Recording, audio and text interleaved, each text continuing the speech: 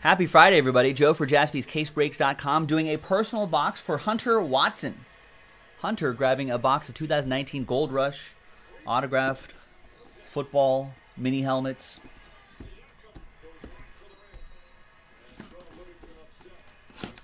So good luck to him. And for everybody else who's watching, for funsies, let's play America's favorite game.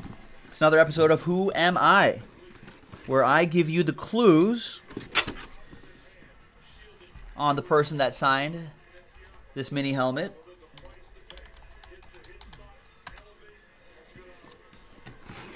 Who are you? Okay, all right. Where I give you clues, and you try to guess who this person is. I was born in Chicago, Illinois. I'm still alive, by the way. I'm 93 years old.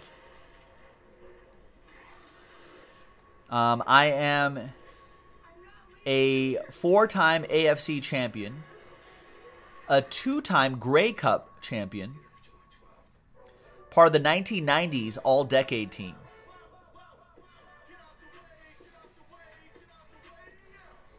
I'm a coach.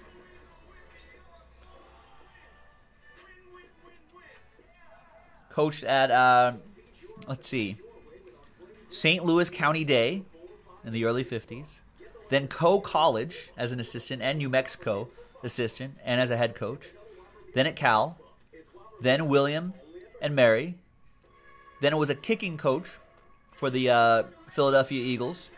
Special teams coach with the Rams in 1970. 71-72 special teams coach, Redskins. From 1973 to 1977, I was the coach of the Montreal Alouettes. I think which is just a bird, isn't it? Montreal Birds. I was a head coach of the Kansas City Chiefs from 1978 to 1982. Coach of the Chicago Blitz in 1984.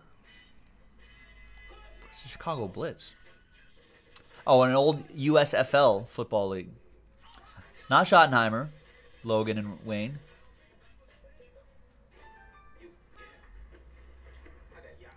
And was a coach of the Buffalo Bills from 1986 to 1997, and then was the Bills GM from 2006 to 2007.